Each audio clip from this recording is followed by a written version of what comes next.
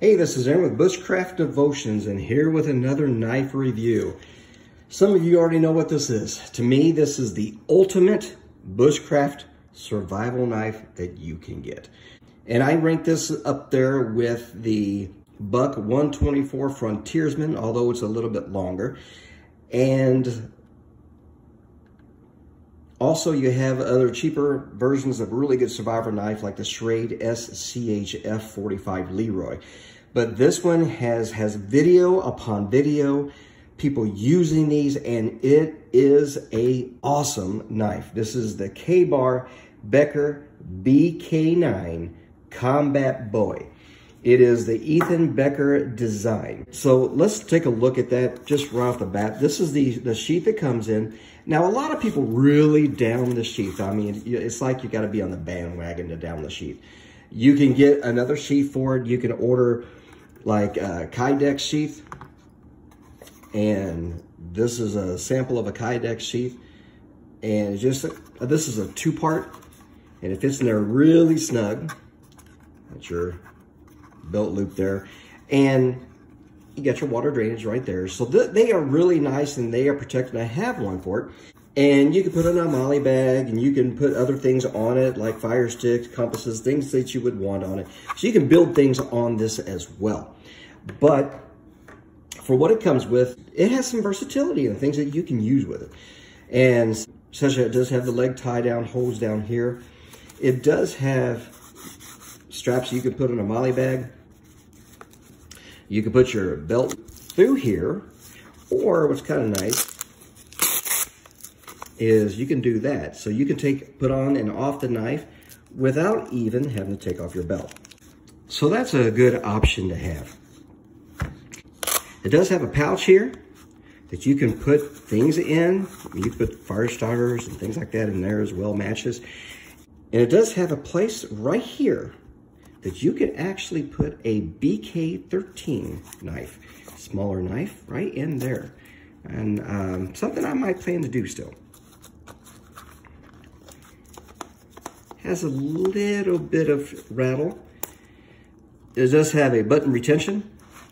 Now what's nice about this button retention, I think when they first came out, a lot of people were cutting this because it was staying up. So what they did was they made a Velcro. So when you open it, you press that, and that will keep that away from the blade as you put it in. Nice. All right, so that's the sheath. This is the knife itself. Overall length is 11 3/4 inches. The blade length itself is 9 inches, hence the BK9. The weight is 1.05 pounds. Hefty knife, but it's heft for a reason. Balancing the knife right about there. And that's where you're going to want it because of what this knife is designed for. It is 1095 Krovan high carbon steel. It does have a coating. Now, the coating is a rougher coating. And like some of the other knives you have, they're smoother. This is more rough. And they made it that way so it will cling onto the knife more for more rugged use. It is a clip point with a flat grind. The blade is very nice in that it does have a little jimping on the top, and it's not too aggressive. It is just almost perfect. Now there's no choil, so be careful of that. Now you can use this though and doing feather sticking, have no problem with it because the handle gives you some extra grip. Now you can do this as well.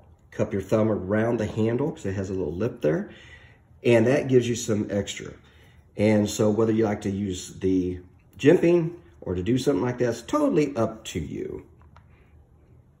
Now it is a full exposed tang. So that blade, what you're seeing there is the blade itself.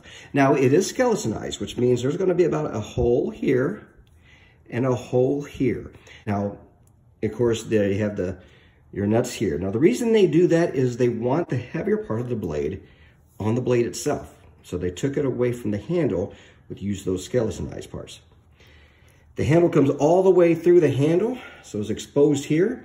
So you can use that to break glass, bust open nuts, drive in tent pegs. Also has a lashing hole right here, so you can put paracord kind of around your hand. So when you're batoning, whether you're holding it here or you're batoning, holding it back here a little bit, you're going to have that extra security of it not flying out of your hand. The handle is made of grivery. It's a plastic, but it minimizes hand fatigue. The shape of this handle with the swell there, you got the little indents here, and you have that little guard on the front, hook on the back. It just stays in your hand so comfortably. Now, I am a big fan, once again, of the Buck 124 Frontierman, but the handle's a little bit squared. It still is a great knife, but the handle feeling of this one is just so much better. I can see bushcrafting with this one and working with it all day long and not getting tired. Now, a lot of people like this knife because of the versatility. Once again, you can change out the sheath with the Kydex sheath. You can change out the handle with micarta handles.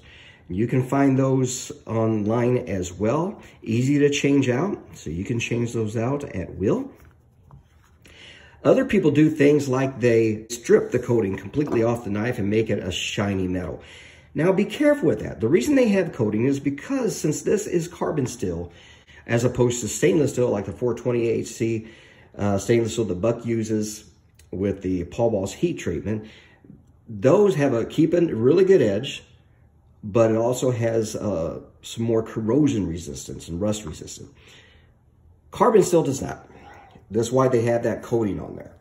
And even with the coating, even with the blade, it's just the blade part itself. And anytime right after you use this, if you can, wash the blade off. Make sure there's no water or debris on it, dry it thoroughly, and then put oil on it as well when you're storing it. And the reason for that is to get the rust. If you're stripping this blade and it's just pure metal, if you don't dry that blade within half an hour to an hour after you use it, you're going to start getting rust spots. So be careful. You want to protect your blade. You want to respect your blade so your blade will respect you.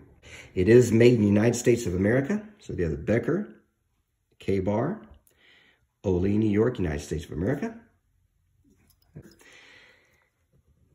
So what is this knife used for? Well, anything. There is a knife philosophy that a lot of people say they like knives that are shorter, but I'm like one, if you have one tool that you're going to take out, maybe it's a bug out situation, maybe you're hunting and maybe you get lost, you don't have a lot of stuff on you, you don't have a hatchet, you don't have an axe. Now, don't get me wrong, if you're going to go camping, bushcrafting, if you have a large hatchet, small axe, use that to split your wood, use that to chop. But if you don't have it, this knife will do it. You can use this knife to chop. And there's plenty of videos on the internet about that. You can use this knife to baton. Which is to split wood. You can use this knife for all kinds of things. And what I like about large knives, if you have a small knife and you need a large knife and you don't have one, you have to look. But if you have a large knife that's also versatile enough that you can use it for small things, hey, you can use this for food prepping. You can use this for feather sticks. You can use this to carve little things. And if you have a paracord around this, put your arm in it and hold it up here. See what I'm doing? And you can use it for fine tuning too. Just little things with the tip of the blade. It comes real sharp out of the box. It will stay sharp, but as well as you can continue to sharpen this as often as you want or need. But yeah, so you can use this for bushcrafting. You can use it for all kinds of things like that, for batoning, for chopping, delimbing, tent pegs, sharpening spears, doing all kinds of anything you need to do around a camp and bushcraft you can do. But you can also use this for defense. That clip point is a strong clip point. It is very durable. So if you need to use this for stabbing or even stabbing things around the camp, it will work fine. For slashing, it will work fine. This knife is so sharp, I'll tell you what, I was just doing something with it one day, and I think I was cleaning the blade, putting some oil on it, and I just my fingers somehow barely touched the blade, and it cut. And so be careful with that knife. So This knife is so strong. I have seen people take this and break cinder blocks. I have seen people shove this blade through metal ammo containers. I have seen people use this baton. I've seen people baton 6-7 inch in diameter logs. It is a powerhouse. And so it is one of the best survival bushcraft knives out there. So if you can get the Kabar Becker BK9 Combat Bowie, I do have affiliate link in the video description. So you can go there, click it, and go ahead and buy it. And so this is a nice knife. In fact, I bought my wife this one too. And here's her picture. Had to show you that because we're going to go camping and doing some bushcrafting as well. And so why not have your wife to have the same type knife as yourself? Hey, I thank you for watching. If you enjoy things like this, hey, share it with your friends. And I ask you just to go ahead and like the video, hit subscribe, and also hit the bell for notifications of other videos. Hey, thank you for watching. God bless.